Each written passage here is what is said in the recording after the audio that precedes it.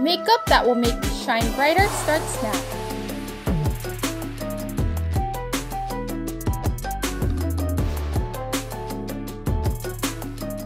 Hi everyone, it's Casper. 2020 is almost over and it's impossible to have a year-end party these days, so we're gonna have one right here by doing a year-end party makeup. In today's Beauty Hackers, we prepared a makeup look for the year-end festive vibe, and we often see Korean idol stars wearing glittery and shiny makeup on stage. Today, I will show you a holiday makeup look inspired by glittery and shimmery K-pop idols.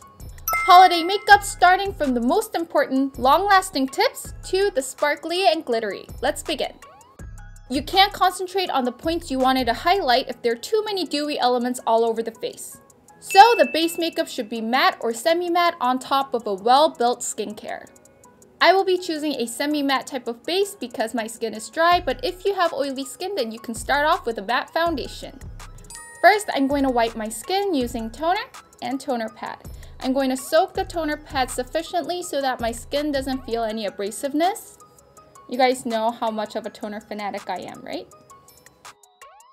Especially during the winter time around the mouth so that you get all those dry patches.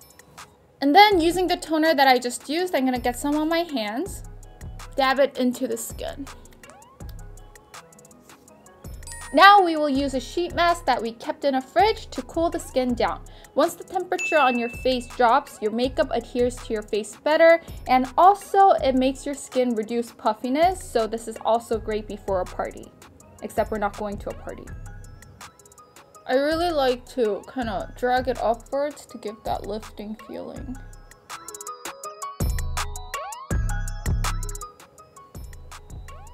I've left the mask sheet on for 10 minutes. I'm just going to wipe off the remainder gently with a cotton pad and then dab the rest of it in.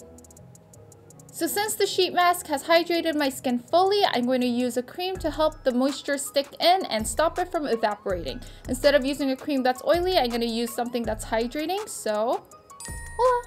I'm going to use this. I'm going to be a real YouTuber today. Do you guys see that texture? It's super lightweight but hydrating.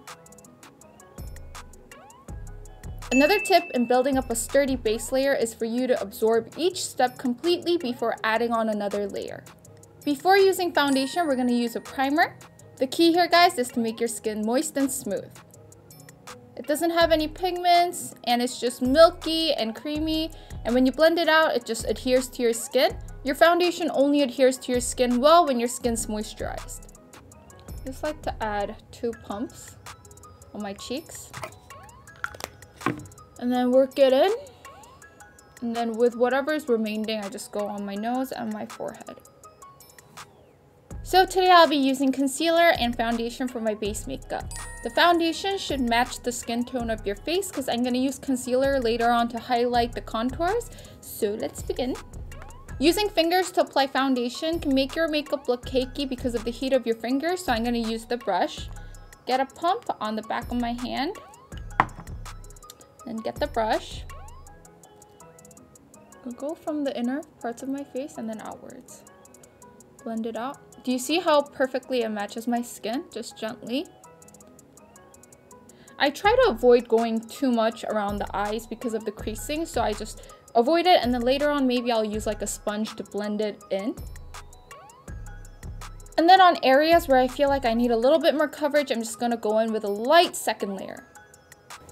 I have a breakout on my chin and it's been bothering me. I'm gonna name my pimple Alexander, and I'm just gonna wait for Alexander to go away. Okay, I'm done with foundation. Now I'm gonna go in with the concealer highlighting that I just mentioned, and it's this.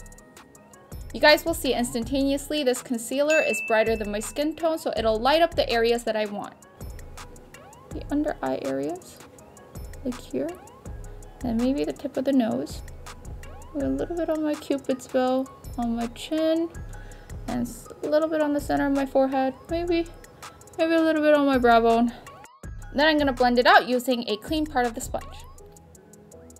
I don't know why, but in Korean, like the stabbing noise, people say chop chop chop chop chop. The better thing about dabbing it in more is it gives you more of a natural and seamless finish, but the more you dab it in, it gets drier. To make it last longer, I'm going to use a setting powder and gently roll it on parts of the face where I want my makeup to stay put.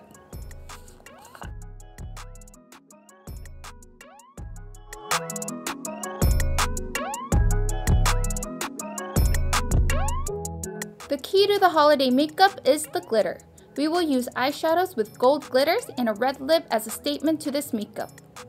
So I've put my hair up like this so you guys can see my eyes better. I'm gonna start with curling my lashes. It's really important to do this before you apply a lot of glitter or eyeshadow so that it doesn't get all clunked up inside your lashes. So yes. I have really long lashes, but I only have like 5 on each eye, so it's really important to curl it. Oh. Do you guys see? Eyelashes are all curled. Okay, now I'm gonna go in with eyeshadow. So, I'm gonna use this palette, and since it's a holiday look, I'm gonna use really nice flamingo looking colors. These two are gonna be my base colors. I'm gonna use this as my goldish kind of point color, and then this is gonna be my outermost gradient. And it's gonna be super easy to understand once I put it on my eyes, so let's begin. Ooh, pretty.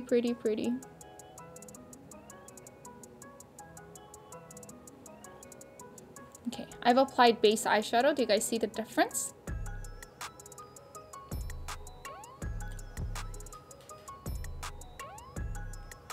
Usually I don't go all the way here, but I'm gonna go all the way here because it's festive. Done. Now to the point color. I'm gonna use a different brush for this. Actually, you know what? For this one, I'm gonna use my finger. So just apply some of it on my ring finger and then apply it on the center parts of my eye. So just the center and the bottom center as well. After you've applied it, I'm gonna go in with the brush that I used in the beginning to slightly blend out the outer corners. Now using a pointer brush like this, I'm gonna go in with the darkest color and go out on the outer thirds and a little bit on the inner corners.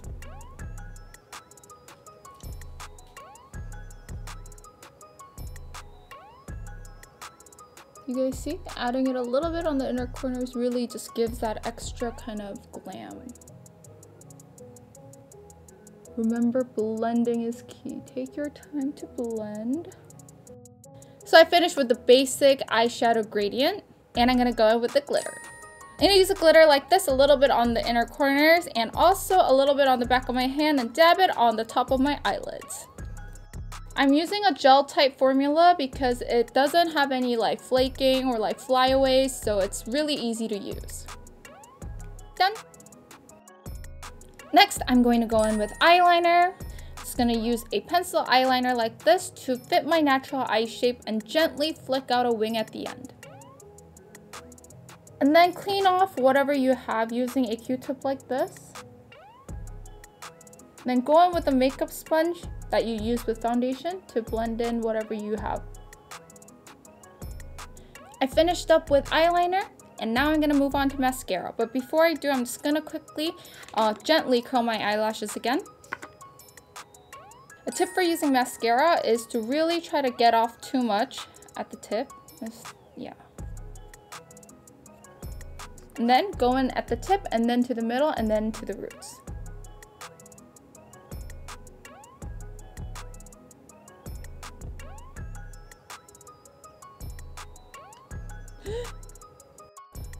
What do I do, guys? I got it all over my hair. Oh no.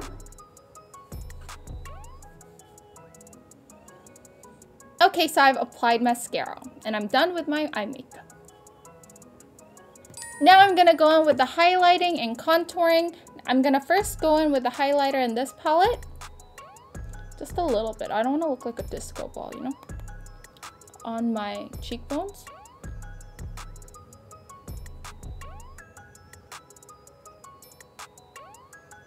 I mean, we take a lot of pictures during holiday season and we don't want to look flat in the photo. So we're going to do some extra contouring than we usually do on Beauty Hackers. So I'm going to go in with the contour color and strengthen out the outer parts of my face and my jawbone.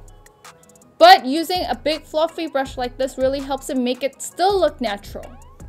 Shrink down that forehead. And then I'm going to kind of do a like nice like 3 here so that it gives that really, I don't know, like elegant look. Okay, and then using a smaller brush like this, go in with the same color, but make sure to tap it off. You don't want too much on your face. Okay, and then I'm gonna go in with my nose. So try to really deepen the eye hole and the nose contour. I'm gonna go in with the tip first, like this. You see it automatically shrink to my nose, right? And then down the nose bridge. Don't go like on a straight line. It'll make it look very unnatural. Just here on the eye hole and then at the tip of the nose. That's all you need. I'm going to be using this color and palette as my blush today. You guys might be thinking, what? That's crazy, but it's actually really smart to use eyeshadow colors in blush palettes to match the eye look, and just be really gentle with it so that you don't mix up the eyeshadow colors. Just pat it on. See, it's really pigmented, right? So tap off the excess again. And I'm going to be applying blush diagonally today. Depending on how you apply blush, you could really change up the look of your face. In the center of the cheeks, apple of your cheeks can make you look really cute and young and fresh. And then diagonally give you more of the luxurious look. And with all this glam, I'm going to go for the luxurious look today.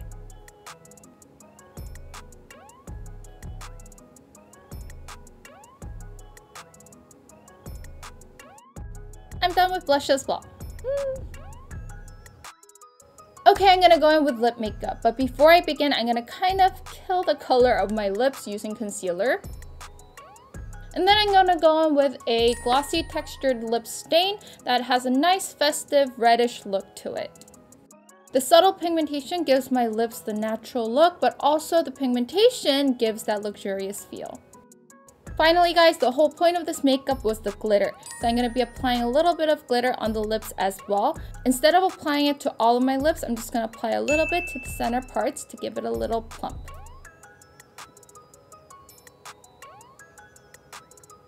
That's it for my makeup. I'm going to do final touches and I'll be back.